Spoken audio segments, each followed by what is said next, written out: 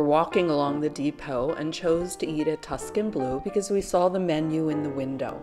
Don't be fooled, prices have gone up. But I did want to take you into the dining room. It's quite beautiful and clean, spacious. This was our first pretty much tasteless dish, but we'll get there. This was a Thursday night and we were there at 7:30, one other group.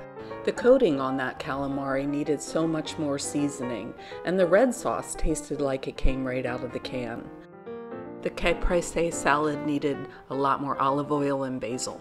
You cannot order just one glass of wine. The bread was great, but wasn't offered right away. It might be optional.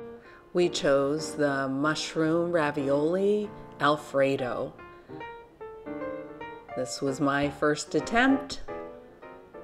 I honestly think almost everything needed a lot more seasoning. So many options in town, I'm gonna say try something else. There was no pepper on the table, I had to ask for it.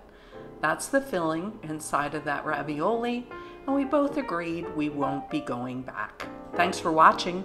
Check out some of these other places to eat.